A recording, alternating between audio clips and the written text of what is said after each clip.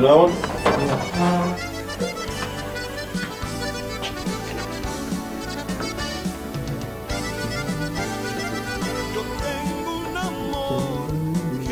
You want to try that? Yeah, let's do that one. Tengo un amor. That was by Renee. Nelas. Yeah. That was the first hit, I want to say, right? That was no. I mean, it was No? one. It was one of the hits.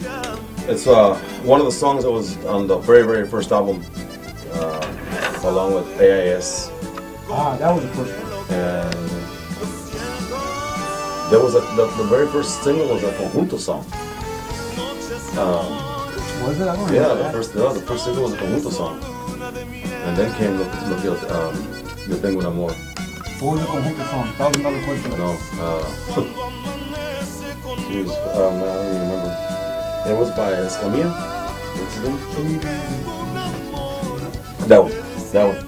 That was the first single. Something like that. Yeah. Anyway, but There's a contest. What was the first single? there you go. And you can get a Jay shoes. We're gonna give away. We're gonna go with my shoes. If you can name the first single off the first album. You won't have any shoes to walk home with. Yeah, there you go.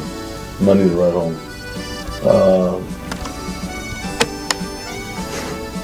Okay. Okay, Yo Tengo un Amor was Renee Ornelas. We already covered that. So let's go ahead and cut that one. Come on.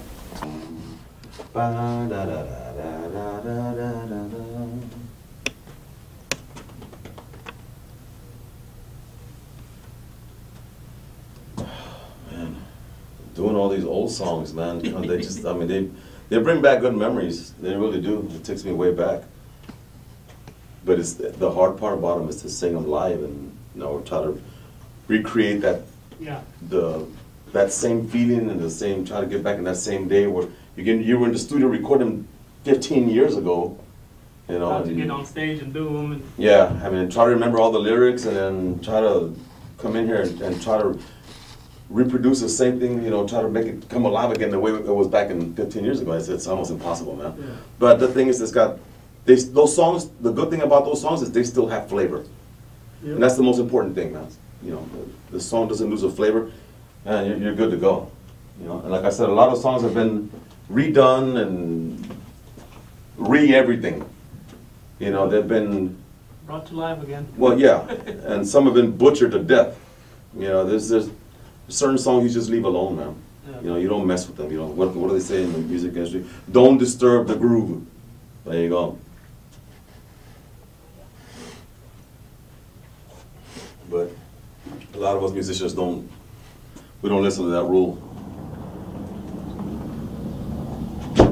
But these songs they've been there for quite some time, and hopefully our fans will appreciate.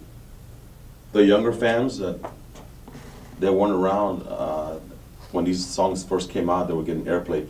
Hopefully these songs will grow, with them and on them, within them, where they can actually sing along with the songs. And because a lot of them go to our shows and they hear these songs, but they're not familiar with, what's behind the scenes, when did this guy record this song, when did this song come out? So, a little history, man.